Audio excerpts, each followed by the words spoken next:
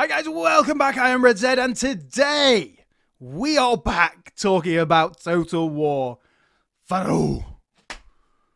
Total War Pharaoh Islands. Might as well be. But if you've not watched my reaction to the trailer, please do go and watch that. Then you'll understand my positions a little bit more. Once again, I'm going to reiterate that this isn't a happy hype video. This is going to be critical, okay? And if you can't handle criticism of a game that's not even released, then why are you here? Go and pre-order it and sit down and enjoy yourself. This is not for you, okay? This is not for you. But for everyone else, welcome. So we're going to go through the fact. What is Total War Pharaoh? Good question, CA. I like that. I like that. The newest entry in the award-winning Grand Strategy series from the developers at Creative Assembly. Yes, it's true. Experience ancient Egypt during the vibrant and tumultuous era of the Bronze Age collapse. So hopefully they're going to have sea peoples in there. You know, in terms of what they say, they've got the Canaanites, they've got the Hittites, that sort of thing. But we're going to talk a little bit about that in detail in a second. Master dynamic real-time battles and turn-based empire management to rise above your adversaries and become Egypt's last great pharaoh. Well, I mean, hopefully if you do well, you won't be Egypt's last great pharaoh, you know. You'd create a bit of a dynasty. So, when will Total War Pharaoh be released? October 2023. So not too long to wait, guys, for all you guys really wanting to play this. What playable factions will be available at launch? The base game contains 8 playable factions from 3 diverse culture.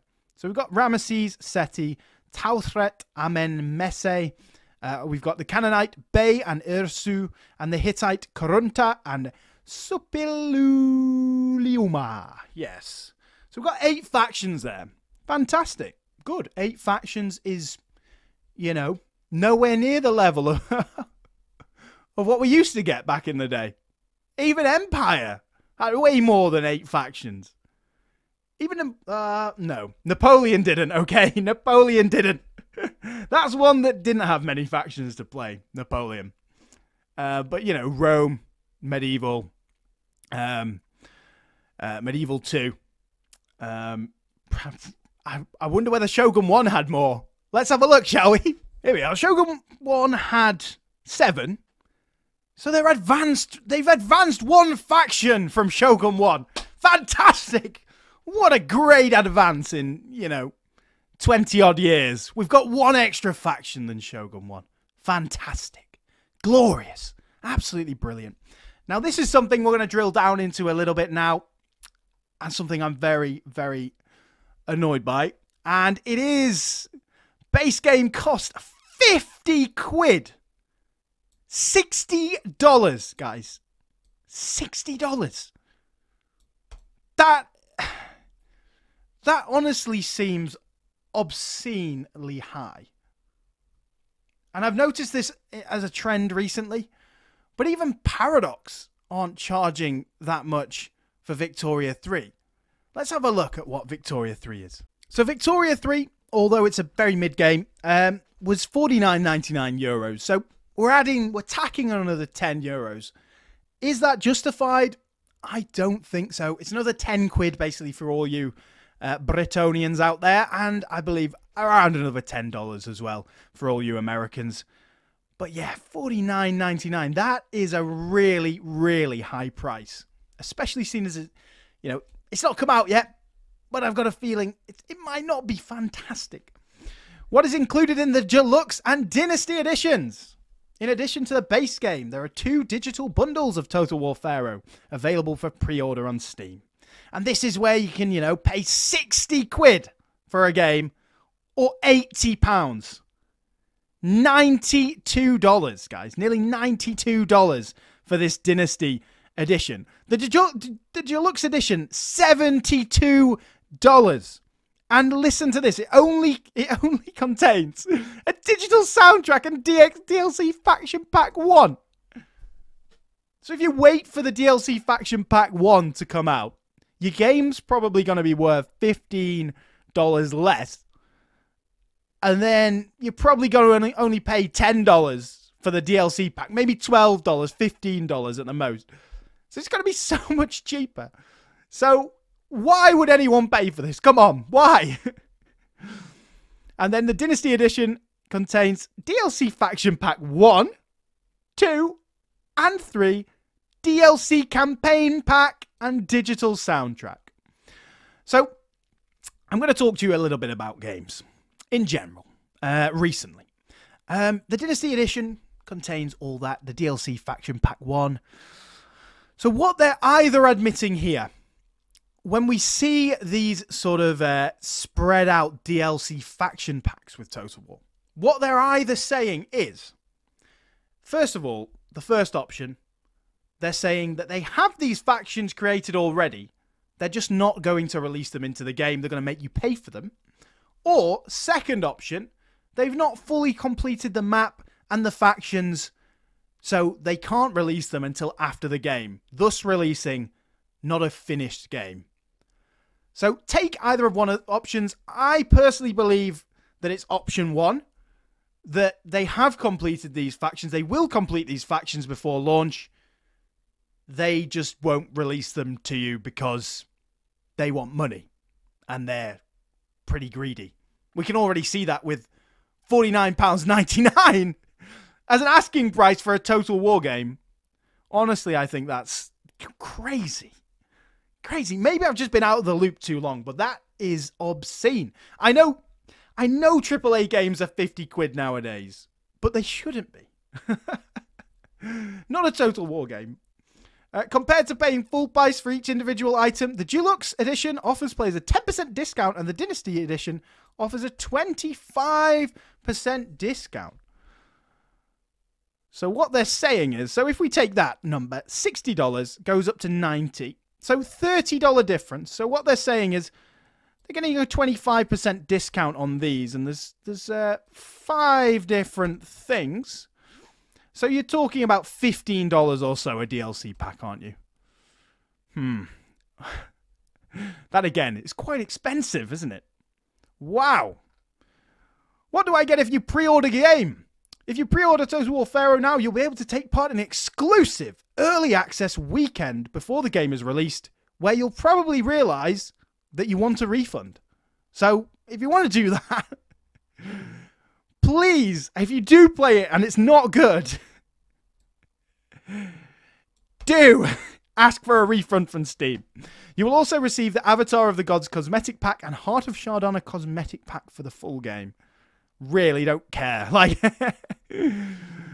a limited period where you can play and enjoy part of the game before launch. I do quite like that as an idea. I'll give CA some credit here. I do quite like that. I'm not a fan of pre-ordering games. I'm not going to sit here holier than thou and pretend that I've never done it. I 100% have done it. The last pre-ordered Total War game I pre-ordered was Rome 2. So that is why I don't pre-order Total War games anymore. As you can probably imagine why. So, yeah, you get some cosmetic packs, which, really? I need to talk to some of the guys at RAS about this, because I'm sure that's not historically accurate, bro. Will there be a physical edition? Yes, there will be a physical edition. I don't care. What languages will Total War Pharaoh be available in? Now, let's talk about this as well. Text and subtitles will be available in a load of languages. Great. Great, great, great. Full audio will be available only in English, German, and Mandarin. Partial audio will be available in French, Italian, Spanish, and Polish.